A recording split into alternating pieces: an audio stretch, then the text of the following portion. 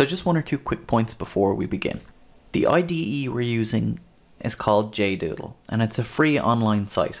The big upside to this is that anyone can follow along using JDoodle, provided that you have a computer and a web browser, which is why we've picked it. But it does mean things like not being able to save your work, so we'd encourage you to save your code to your computer as you go. This short course is designed for people to take on desktop or laptop, not on their phones. It is doable on the phone, but you'll have a much better experience on desktop because you'll be able to code properly. Really, anytime you're writing code, you kind of need a keyboard.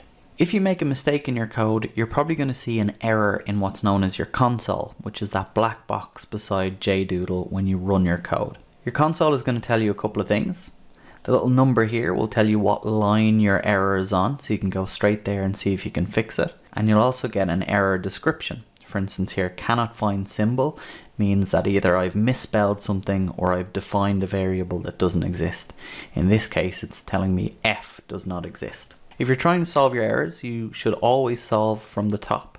So if you have several errors, try and fix the first one, execute again, and then move on to the second one, and so on. In the full course, you learn much more about how to solve errors on the fly, but for this course, we've provided all of the code that you need in text form on this web page as well. So if you can't find your error, you can always go and copy our code that we've provided. If you do get really stuck, we'd be happy to talk to you. You can contact us at the form down at the bottom of the page. You can just send us a query about your code, or if you have a query about the full course, we'd be happy to talk to you there as well. And that's it. Jump into the course and we hope you enjoy it.